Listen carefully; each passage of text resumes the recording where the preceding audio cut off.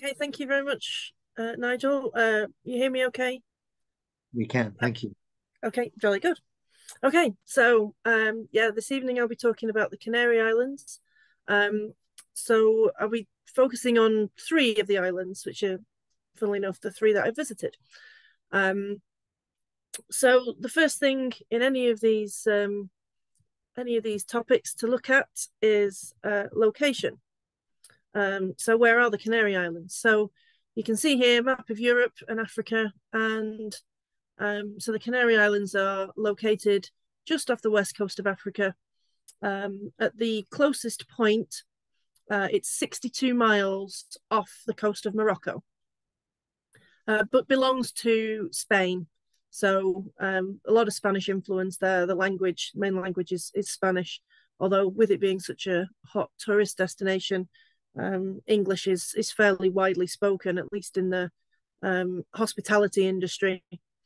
Um, so from the overall map, this is then the Canaries in general. So there are many islands in the archipelago in general, but there are seven main islands, and we'll be visiting three of them. So Tenerife, which is the largest of the seven main islands, and then over towards the right hand side, Fuerteventura, which is actually the second largest of these seven islands, and then La Gomera, which is just to the left, just to the west of Tenerife, which is the sixth largest of these seven main islands. So first off, then Tenerife. So this talk is basically going to follow roughly the itinerary of the trip that I guided for Heatherlea in February this year.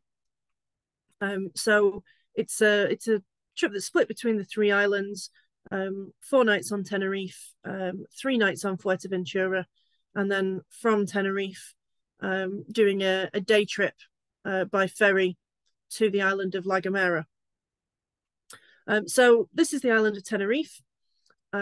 It's dominated by Mount Teide in the center, which is a volcano. It's actually the fourth tallest volcano in the world. It's not currently, well, they don't currently say it's active, but they don't say it's dormant either. They are currently saying that it could reactivate at any point. So I'm just glad it wasn't while I was there.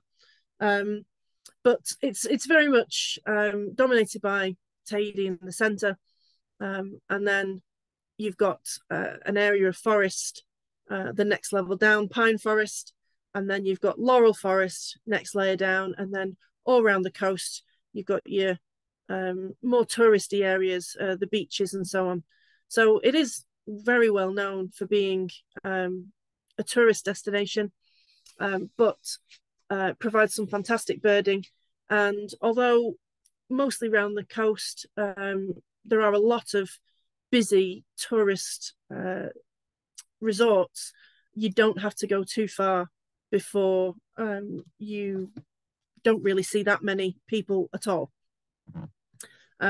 So while I was in Tenerife, we stayed in the village of Villaflor, which is just to the south of Teide, but I'd say sort of maybe halfway up in terms of elevation from sea level up to Teide, and that provides a good base. You're away from the main tourist areas, but you've still got good quality hotels, and you're in a good area for getting up to the mountains and also for visiting the other coastal areas and so on as well. So just round Villaflor and just maybe slightly further up, you have these big pine forests. So this is where you'll find the first of your main Canary Island species. This is a picnic site actually just off the main road, and it's surprisingly cool actually. It was, so it's February when I visited, and generally speaking the weather was warm-ish, I would say, but it definitely wasn't short sleeve weather, I would say, unless you were right down at the coast, Once you start to climb a little bit, the temperature is much more pleasant, shall we say. Certainly warmer than Scotland and probably North Wales, but not baking hot. So these sort of these picnic areas attract plenty of birds, like most picnic areas do. And here you'll find the first special bird of the Canary Islands, the blue chaffinch, which sort of size and shape really is just like a chaffinch. It's just that it's blue. Nice RAF shade of blue, in my opinion. There are actually two subspecies of this blue chaffinch.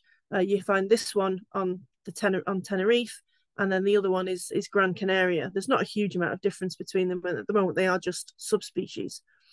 But it's one of the key birds when you visit Tenerife, and it was nice to be able to find this one pretty quickly. In terms of the more common birds you'll find around, you do find standard woodland birds, if you like. So things like this great spotted woodpecker. But a lot of them, as Nigel mentioned with evolution, it's an archipelago, and a lot of these species have been out on these islands for so long that they have developed into distinct subspecies. So you get Canary Island subspecies of great spotted woodpecker, of standard common chaffinch, goldcrest, and plenty of other species.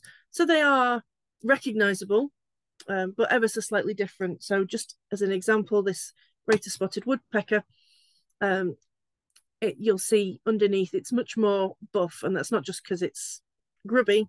That's the distinguishing feature of this particular subspecies of great spotted woodpecker, much more creamy buff underneath rather than the whiter that we're used to seeing. This is the Canary Islands chiffchaff, which is actually a separate species. And like most chiffchaffs that we're used to seeing, they don't hold still for very long. This was the best shot I actually managed of it, and as a photographer, I'm sure some of you will sympathize. I found it very annoying that I couldn't get a shot without the pine needles in the way. But yeah, Canary Islands chiffchaff, ever so slightly different from the common chiffchaff. It has shorter wings, making its tail look longer, and it does actually have a different song as well. And you do also get much more of a Mediterranean sort of African feel in some of these species with the brighter colours, like such as this Atlantic canary, which is only really found on some of these islands. And then we come on to blue tits. So the blue tits that you find on the Canary Islands are African blue tits, but it's not quite so straightforward. There are actually 7 different subspecies of African blue tit, and 5 of those are found on the Canary Islands. Almost every island has a different subspecies of African blue tit. Those of you who can do the maths pretty quickly will notice that not every island has its own, because there's 7 main islands and 5 subspecies. But the Tenerife, for example, this is the Tenerife blue tit, as it's commonly known at the moment. Whether this is going to be split out eventually remains to be seen. Essentially, it does look very similar to the European blue tit, but you may notice it's much darker around the face. The black lines are much thicker than they are on our blue tit, and the cap on top of the head is a much darker blue. And even in some of the subspecies, it looks almost black. But behaviour is pretty much the same as whole blue tits, to be honest. Pretty standard, hanging around picnic sites, cafes. It's a good place to find them. So slightly lower than the pine forests that we've been at so far, you'll find the laurel forests, and they do extend for quite a range around the middle of the island. And I will touch on them briefly now, just to say that there are laurel forests on Tenerife, but I'm going to cover some of the species that we find there a bit more when we go on to La Gomera. So then climbing further up is Mount Teide. So you can see the summit of the mountain, of the volcano here. And you'll see it's a vastly different landscape. There is snow on Teide in the winter.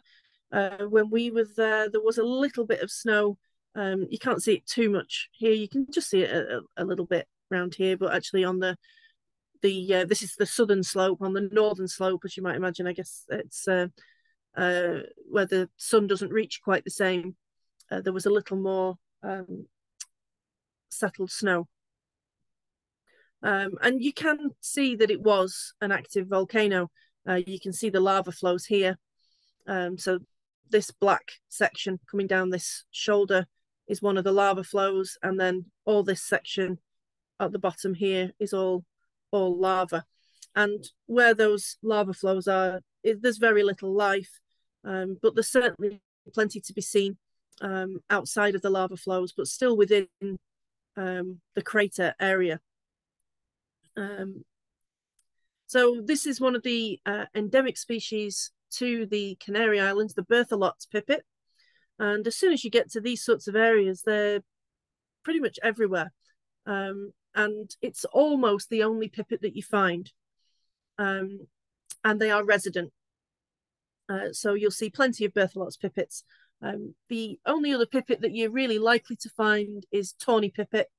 And they're quite actually easy to identify from the Bertholot's pipit, with having much cleaner breast here than the Bertholot's does. Also around, mainly around the road areas, to be honest, you'll find it was the southern grey shrike. I think officially now it's just classed as a subspecies of great grey shrike, although it's not always easy to keep up with what they split out and what they lump together. But these birds are fairly common, sitting up on sticks like this one, on top of bushes, and generally being fairly conspicuous. And then some more familiar birds that you'll find around there is plenty of ravens.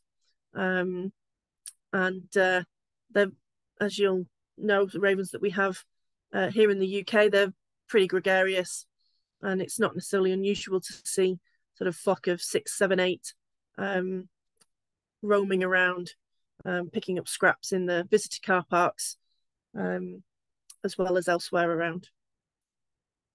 So we'll move on to La Gomera, so which is just to the west of Tenerife, and it's quite straightforward to get there.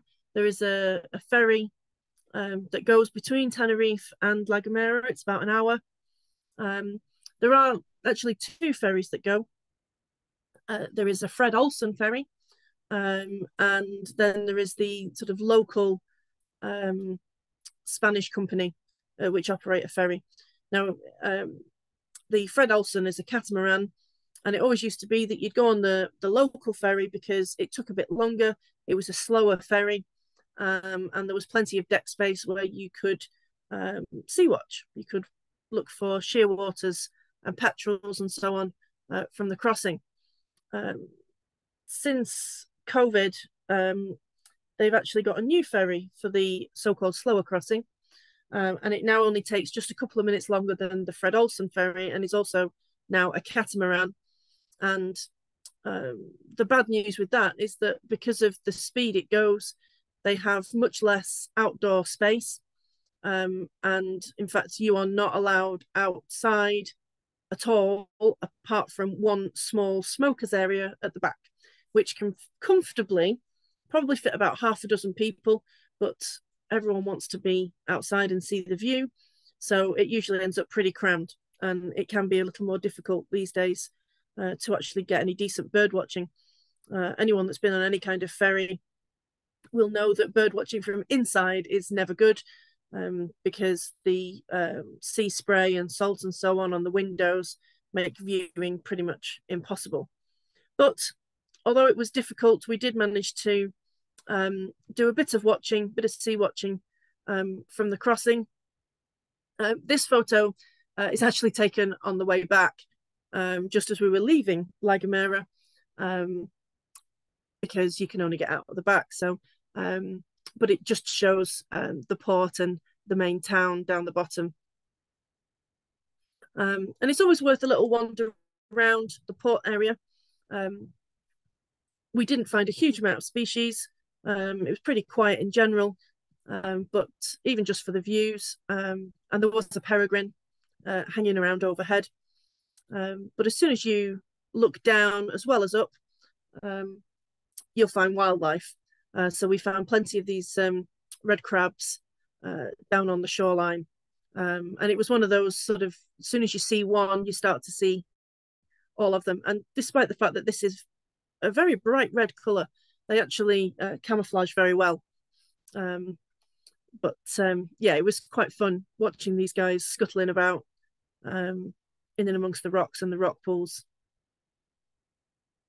So I mentioned the sea watching. One of the main species that you'll find without too much of a problem off all the Canary Islands is Cory's shearwater. They're moving through the waters here in decent numbers. And it only takes a couple of minutes of standing on a shore or from the back of the ferry, and you're likely to see several Cory shearwaters. And over the hour-long crossing, we probably saw a couple of hundred Corys. It is also possible to see other species from the crossing. We didn't this particular time, but things like Barolo shearwater, little shearwater, and white-faced storm petrel are the main species that you can hope to see from the ferry crossing. I didn't manage it this time, but just an excuse to go again, really. So you don't see too many other sort of seabirds or coastal birds, but the main gulls that you'll find are yellow-legged gull. That's pretty much the only gull you'll find. So you can not worry too much about your identification. Pretty much, if you see a gull, it's a yellow-legged gull, which makes it a lot easier. So once you've come off the ferry and you've had a look around the port area, you need to climb inland and find yourself in the laurel forests. And this is the main thing that birdwatchers are going to come and find when they visit La Gomera. So you can see it's a stunning landscape. Driving is probably not for the faint-hearted. It's very steep, winding roads. Yeah, it's absolutely beautiful. And the more you climb, the better the view gets. So you're coming into these laurel forests. You've got fantastic views of the scenery surrounding and right the way down to the sea. But you are hoping for specialist laurel forest species. And you can't help but also find plenty of the European migrants as well. So things like blackcap, Canary Islands chiffchaff, common chiffchaff, and then things like Sardinian warbler and a few other species like that as well. But what you're really hoping for is pigeons. So there are two species of pigeon which are endemic to the Canary Islands. They're both loosely classed as laurel pigeons, found within the laurel forests on La Gomera and Tenerife are the main places that you would go and look for them. And say two species. So there's laurel pigeon, which is also known as the white-tailed laurel pigeon, and Bolle's pigeon. And they both look fairly similar, slightly different colouring around the head, but in flight is the best way to tell the difference. Different tail patterns, mainly in flight. So this is a Bolle's pigeon, and you can see the white sort of paler band towards the bottom end of the tail here, which is one of your key identifiers. And again, when it's facing this way, you can see, again, paler band towards the bottom of the tail, but ultimately you have this darker terminal band. The Laurel pigeon, slightly different colour on the head, and just a much plainer white tail. Sadly, I didn't actually get any photos of the Laurel pigeon, although we saw quite a few. And it was one of those, both species, in fact, were those that, you know, we were looking and looking and looking, and then suddenly we found some, and then we kept seeing them. So we saw them every single day we were on Tenerife and La Gomera. We saw both species, so we considered ourselves very fortunate, especially because, you know, there was quite a lot of low cloud, sort of fog, mist drifting in and out while we were on both Tenerife and La Gomera. So other wildlife that you can find, and these applies to all the islands, to be honest, but particularly Tenerife and La Gomera. This might look like brimstone, and it is a brimstone, but it's actually Canary Islands brimstone. And with a lot of things on the Canary Islands, it'll either be a subspecies or a separate species, and it'll be named exactly what it is as the main species, but just with Canary Islands in front of it. So this is a Canary Islands brimstone. And speckled wood, but again, Canary Islands speckled wood. And sometimes you can't really tell much of a difference. Certainly, I'll just go back to the brimstone. Certainly with the brimstone, it just looked like a brimstone. The speckled wood, the colouring was a little bit different. It's a much richer colour, I think. But yeah, Canary Islands speckled wood. And of course, with it being a warm environment, a hotter environment, you will find lizards as well. So there are several species of lizard that you'll find out there. This is Butler's lizard, and yeah, they're very quick. This was a younger one, so it's actually quite skinny and small. But we did see quite a few others, and, you know, poking their heads out of crevices in rock walls was one of the best places to find them. So then, moving east, we're going to head to Fuerteventura. So this is the one of the closer islands to Africa. So you do see a difference in the environment, in the climate, the vegetation.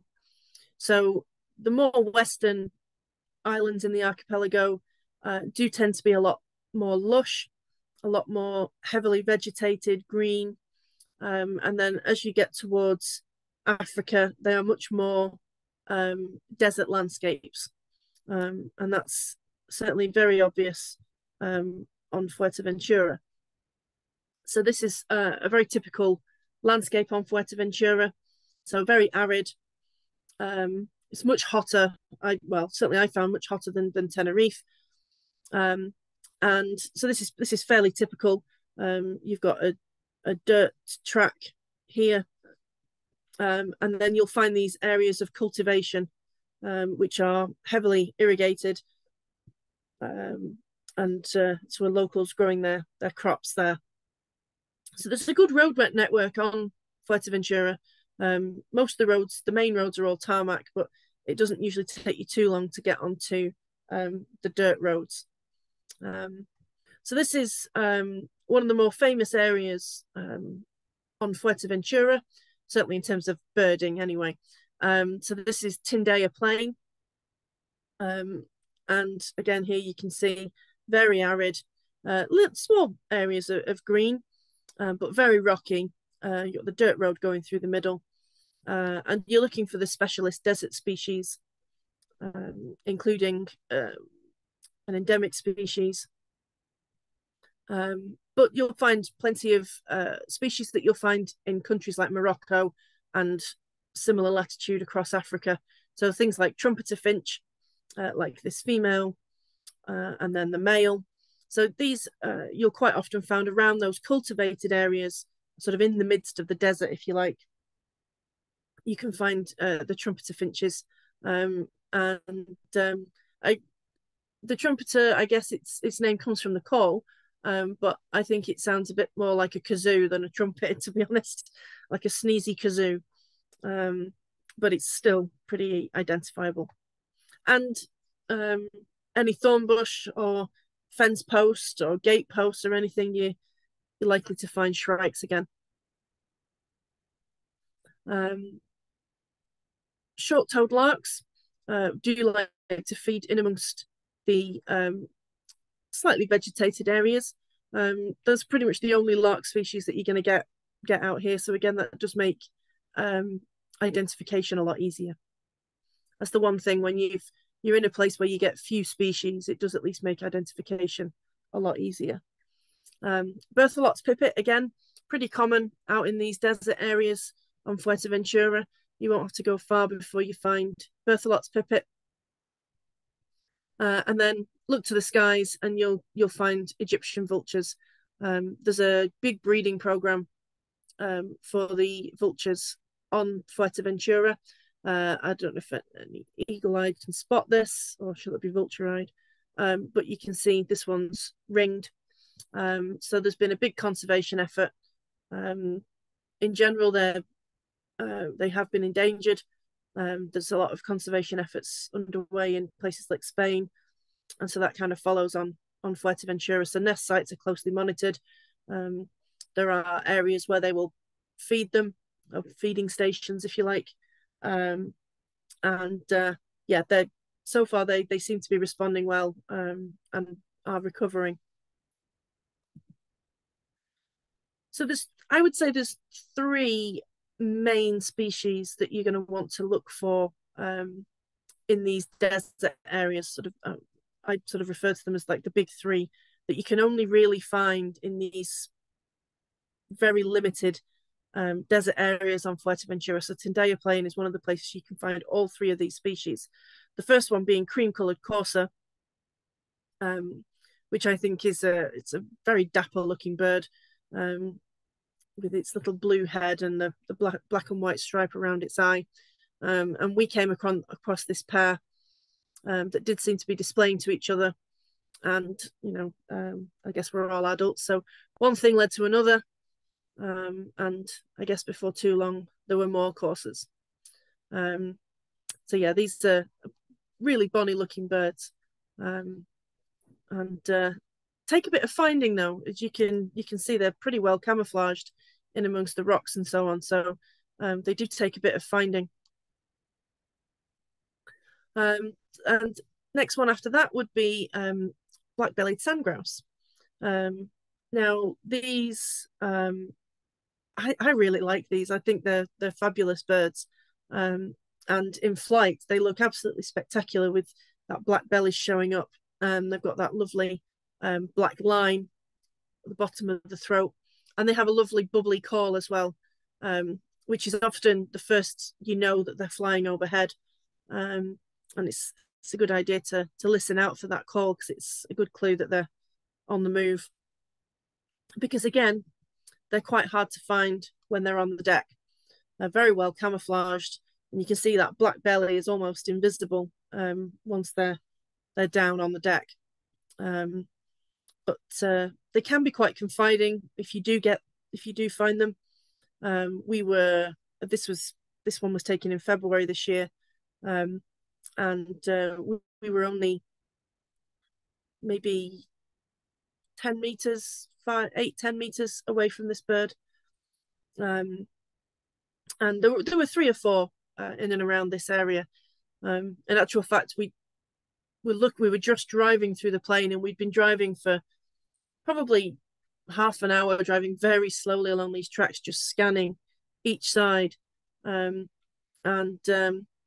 as a guide, you do start to worry, if you like. You've been driving for half an hour, everything looks the same, you're not really finding much. And I just stopped just an area that looked good, and for no other reason than we'd not seen anything for half an hour, and I thought, well, might as well have a proper scan and see what we can find. And I just stopped the bus and started scanning, and within a few minutes we'd found these black-billed sandgrouse, we saw cream-coloured courser, and then we also saw the third bird, which is special to Teide Plain, which is Houbara Bustard. It's a species which is also found in Africa, although the ones you find on Fuerteventura are a separate subspecies. But much bigger than either the courser or the sand grouse, but I would say possibly harder to find, much more elusive. And considering their size, they are incredibly well camouflaged. But again, we dropped very lucky with this bird, really close to the van, and we actually didn't see it first. We found the cream-coloured courser, we found the sand grouse, and this thing was just stood there, maybe 10 feet from the bus, so just sort of 5-6 meters, something like that. And yeah, you just suddenly see maybe a tiny fleck of movement, and then this thing materializes almost like one of those magic eye pictures. Once you see it, you think, how on earth did I miss that? It's right under my nose. And this bird clearly knew we were there. It was looking at us, but it didn't seem too fussed. It gradually moved away. But I should say that at no point when we were watching these birds on Teide Plain did we get out of the vehicle. That's one of the things that they do advise when you're out there. Do not get out of your vehicle to watch these birds, because they are very prone to disturbance. And so, yeah, we were watching from the bus. I say, knew we were there. It just carried on feeding, eventually generally moving away from us, but not really that fussed. So yeah, we'd been out there for a while, and then suddenly we'd had all 3 target species on these plains within 5 minutes. So aside from the plains themselves, you'll also want to visit the barrancos. So barranco is a term used for a narrowish, winding river gorge, and you'll find a lot of them dotted throughout Fuerteventura. Because ultimately they are river gorges, they tend to be more vegetated. So you can see here there's some palm trees and a few other bushes knocking around. Although for the vast majority of the year they are completely dry. They still hold up a little bit more life, and you can get a bit more variety there. So you'll find birds like spectacled warbler, initially given away by its call, probably the easiest way to find them. And then you can usually observe them quite well without getting too close. We found a couple of pairs in one of the barrancos, and we were able to just watch them from a good distance for quite a while. So going backwards and forwards, clearly nesting somewhere close by. And you'll also find things like subalpine warbler, and one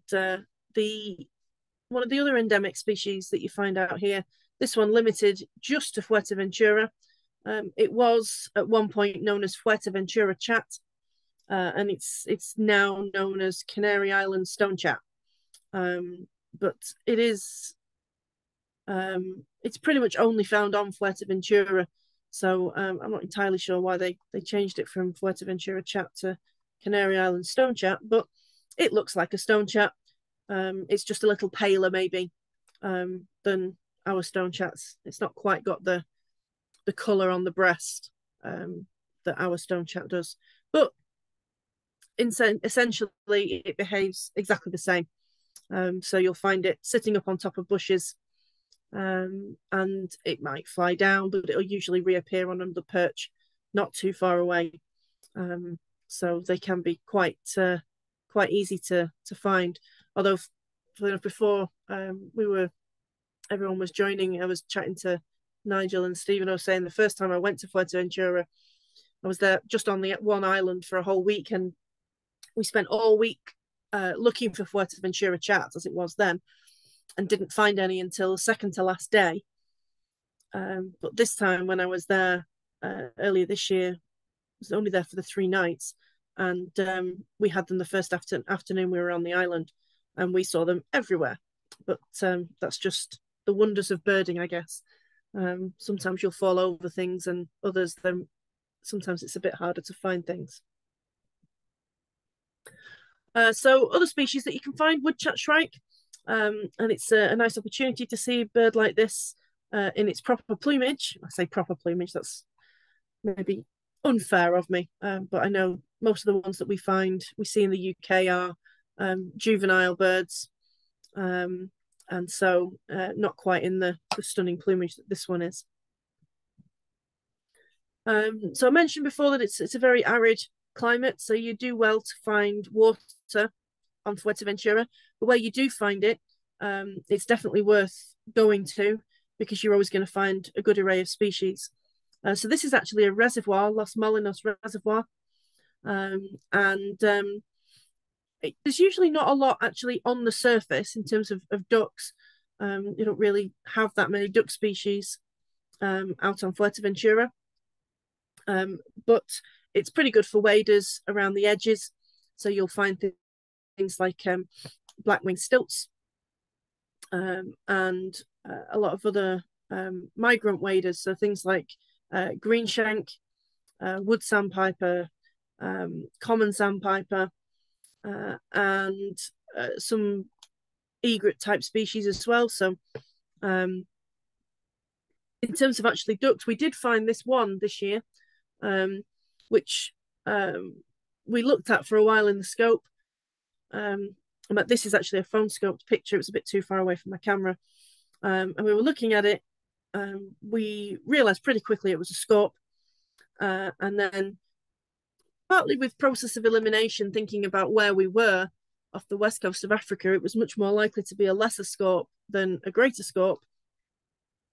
And then looking at it a little more closely, we decided, yes, it was definitely a lesser scaup.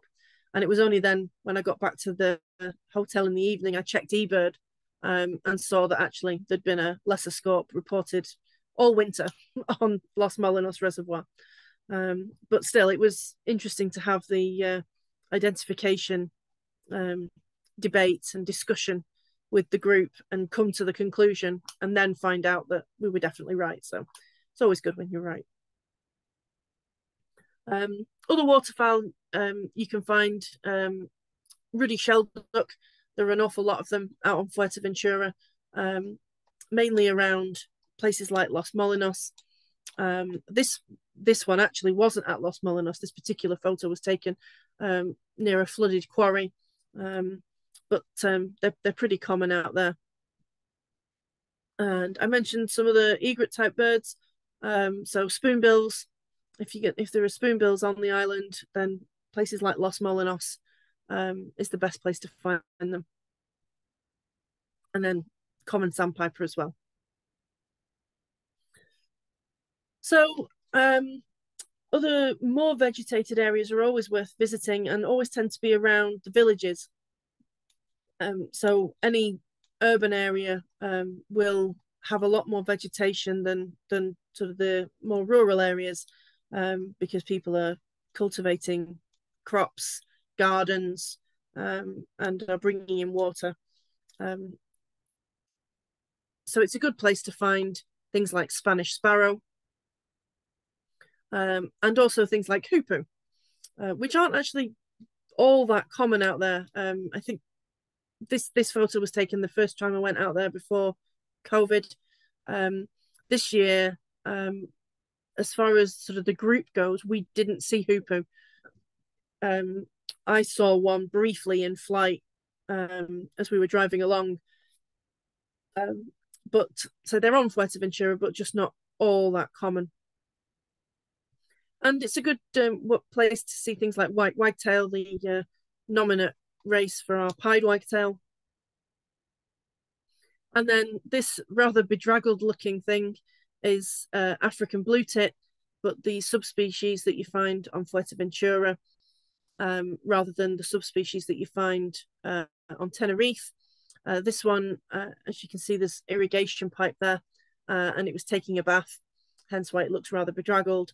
And you'll probably have to just take my word for it, really, but you can see that the cap is a lot darker, almost black, and it's not just because it's wet, it actually is much blacker than the Tenerife subspecies, and then obviously much, much darker than our European blue tit. Kestrels are quite common, especially around the urban areas. This one appeared to be nesting in the top of this dead palm tree. But it's always worth remembering that it is a tourist place. There are a lot of resorts around the coast of Fuerteventura, but they are also good places to find birds as well. So yes, it's nice to go out into the plains to find birds, but also if you want to have a bit of downtime, you can do so around the resorts and the hotels, whilst and also see plenty of birds. So I know there's quite a few people who will be on family holidays and wanting to get a bit of birding in, and this is definitely a good way of being able to do that whilst still getting in your family holiday. So your built-up areas, we found these Hadada ibis, which I've never quite been able to work out whether they were really wild or whether they were introduced. I've seen reports of them being of both, so I'm still not entirely sure on the status of these birds, but whatever, they were very nice to see. And you'll get monk parakeets, which are now wild, but obviously originally introduced. But you can find them quite a bit around the built-up areas, and they nest in noisy colonies. And again, plenty of Spanish sparrows around. There's no house sparrows really out there, so if you see a sparrow, it's a Spanish sparrow. And you can chill up at the beach. So we were actually having a coffee break in one of the cafes right on the one of the resorts on Fuerteventura. And you can see one of the chairs sat at the table, and there were these turnstones just running up and down this wall, very confiding. This photo was taken on my phone, so no big camera needed, and no effort needed, to be honest. And then just down from there were things like ringed plover, little ringed plover, plenty of common sandpiper, and you can't really go too far in the tourist areas without finding these gorgeous little ground squirrels. And they are, I guess, probably considered a nuisance by the locals, but they're very cute, and it's really hard to resist them. And they are pretty confiding as well, especially around tourist areas. They're very much trouble, no doubt, very cheeky, and given half the chance, they'll steal your sandwiches. But very endearing. So I hope that's given you a bit of an idea of what you can expect from the islands. I guess it wouldn't be much without giving a bit of a plug. I am, after all, a working guide, and the more work I get, the better for me and the better for everyone. There's nothing I like better than showing people birds. So this Canary Islands trip that I ran this year, it's not running in 2024, but it is running in 2025. So as I say, it's a week-long trip, 4 nights on Tenerife, 3 nights on Fuerteventura, with a day trip to La Gomera. You don't see a huge number of species, but there are plenty of things to see, and lots that you don't get anywhere else in Europe. And it's always nice to get a bit of winter sun. So please visit the Heatherlea website if you're interested. which is heatherlea.co.uk. And, you know, I probably should just mention a few other things that we've got going on as well. If Spain takes your fancy, you do fancy a bit of winter sun, we have some spaces on trips for lynx in Doñana, down at the south end of Spain, which is in January, and Catalonia, which is April. So that's northeastern Spain. So those have both got spaces on. And our bread and butter for Heatherlea is Scotland, the Highlands. We've got plenty of different itineraries and trips to offer in the Highlands and Islands, and some really good offers actually on tours at the beginning of next year. There's a good range of tours available at £995 per person, no single supplement.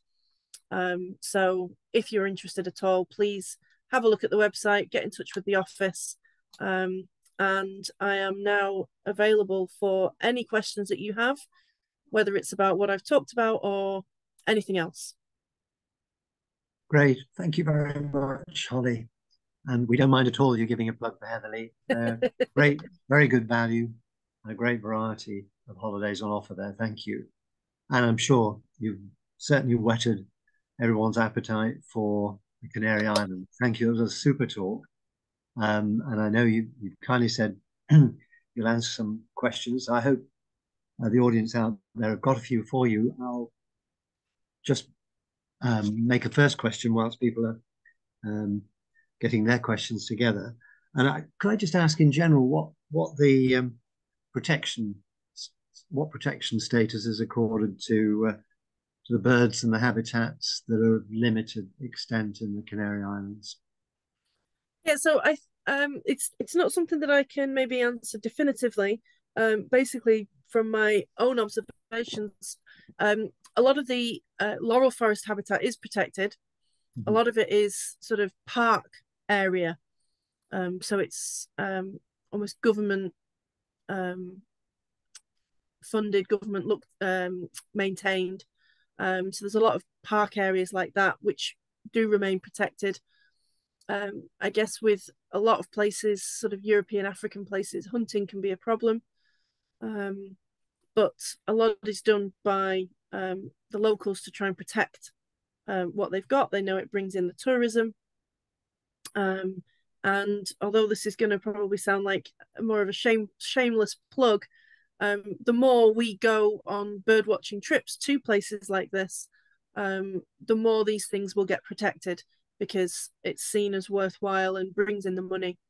The ecotourism is always good. One of the best tools we've got, I think, in terms of conservation, almost voting with our feet.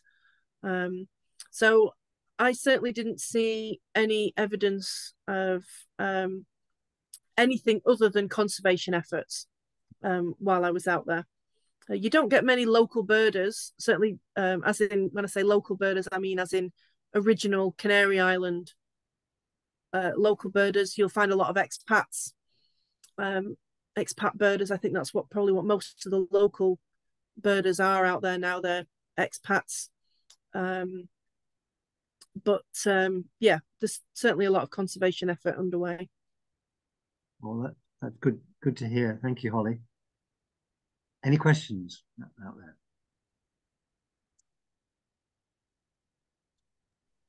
Holly, and I noticed on your photograph of the spoonbill, it had some rings on it. Did you manage to read them at all? Did you get close enough? No. All right. Okay. No, I knew someone would spot that. All right. Okay. Yeah. Because I did only when I was editing the photos, I spotted it. But no, it was too far away to be able to read anything on. I mean, the other reason I was asking was, God, I don't know, it was probably about 10, 15 years ago. We had a bird in North Wales that I think it arrived on a ship or something. It was from Mauritania, because apparently Mauritania have their own endemic subspecies of spoonbill. Which and I mean, that's the thing with the Canary Islands is you forget, even though it's Spanish, it's quite a way down. It's it's more like Africa, really, isn't it? Sort of, an African island. So, and you do see that in the wildlife, yeah. I loved your photograph of the cream coloured corsairs, because I forget they've got a black underwing, which is they're cool anyway. But that's I think that makes them even cooler. So yeah, well, thank you very much for a great talk. Thanks. You're very welcome. Thanks, Steve. Any more questions?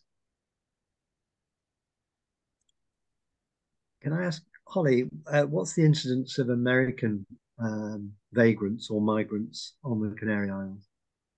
Having seen so many in Britain this autumn, I wonder if the same effect was felt on the Canaries. Do you know what? I actually don't know. I know we saw the lesser scaup, which is an American vagrant, and I know they get things like American widgeon on occasion as well.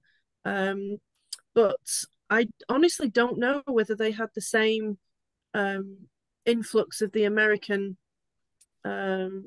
vagrants that we did. I know we had a spectacular autumn from that perspective, and I'm honestly not that sure what it was like down there. But I mean, the one actually you just reminded me, the one species that I didn't mention at all, which is not an American vagrant, but I just know that you sometimes get them over that way. It was red-billed tropic bird.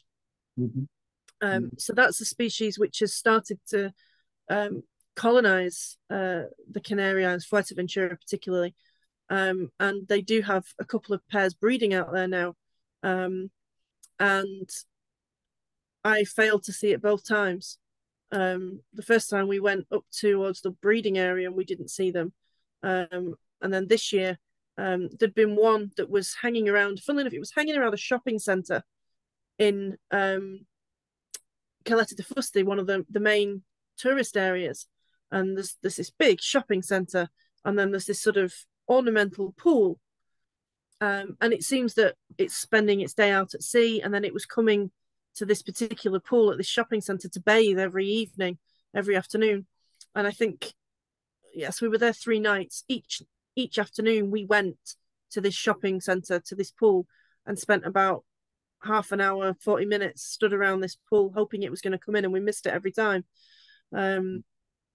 Although the same, when we were there, I saw some fabulous videos on YouTube of it coming into this pool, but that's one of the species that's is showing a bit of a change in breeding patterns, in that it's now fairly recently, I think. I've got 2016 in my head. I'm not sure if that's absolutely gospel, but it's not that long that it's been breeding out there, and it's one to see next time maybe. Yeah, well, I hope you do. I hadn't heard about that. Is that the first breeding record for the Palearctic, or do they breed anywhere else on the east side of the Atlantic?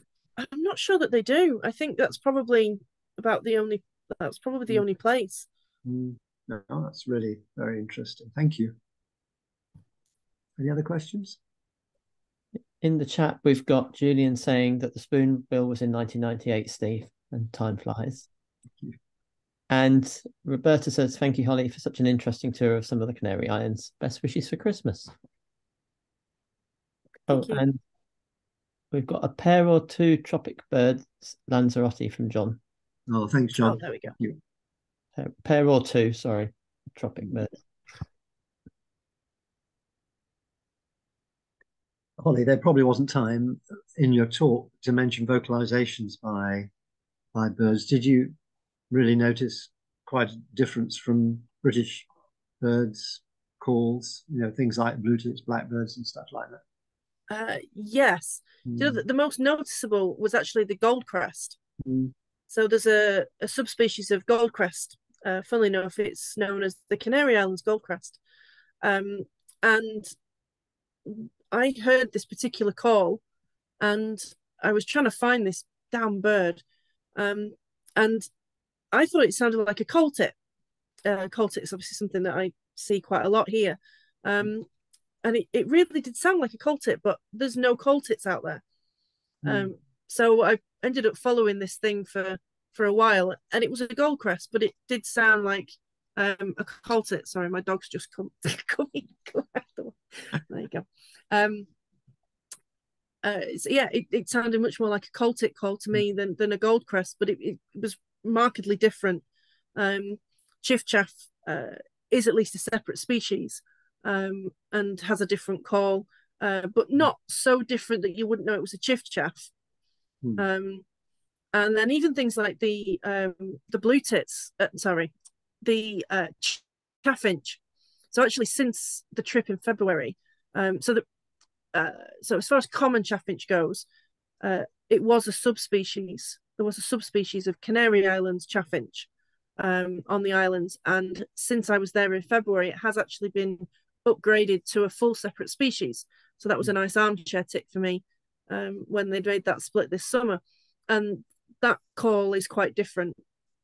The song is fairly similar, but it's much more of a. I thought it sounded a bit more like a house sparrow than a chaffinch. So yeah, it is very noticeable. I mean, things like black caps and so on are pretty much the same. But yeah, in other things, it is very noticeable.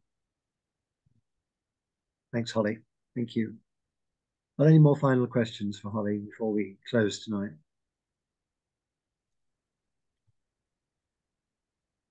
No? Well, it's my pleasant duty to thank you, Holly, on behalf of everybody out there who's listened and enjoyed your talk tonight. It was wonderful. It took me back, having been to the islands a few times with students. And I'm reminded how much we got out of it, like you got out of it. I'm so glad that you explained not only the obvious differences and highlights, but also the subtle ones. And you did it in a very gentle, easygoing way, which was very pleasant to listen to. And of course, very well complemented by those lovely pictures, not just of the birds themselves, but of the landscapes that they inhabit. And that all makes for a good talk. I particularly liked your set of Fuerteventura highlights. They were wonderful. Those cryptic species, the bustard, and the sand grouse and the corsair. Yeah, they don't get much better than that. And that very delicate chat. They were super pictures, and you described the way in which you saw them in a very endearing and exciting way. It really makes me want to get up, go out and see them straight away. And so thank you very much for that, and for giving us some background into the conservation of the birds out there and their status at the moment. And as I indicated at the beginning, telling us a little bit about the sort of subtle evolution that's going on between the islands and North Africa and the rest of Europe is just fascinating. It is a living laboratory for evolution. There's no doubt about it, if you care to look hard enough, and you did that. So thanks for an eye-opening talk, and I hope that as many people as possible will take advantage of visiting Canary Islands with you, or indeed other places on your list. If there are anything like as good as the one you've just described tonight, then they should be on everybody's bucket list of tours to take. It's very good of you to join us this evening. I know you're heading off to the Gambia at the weekend, and you've not long been back from another venue, so you squeezed us in very happily for us, and I hope not too much extra pressure for you. And I think it's about time we let you get back to your dog and other aspects of family life and prep for that next trip. It's been a wonderful evening, and all the best with your excursions over the winter. Thank you.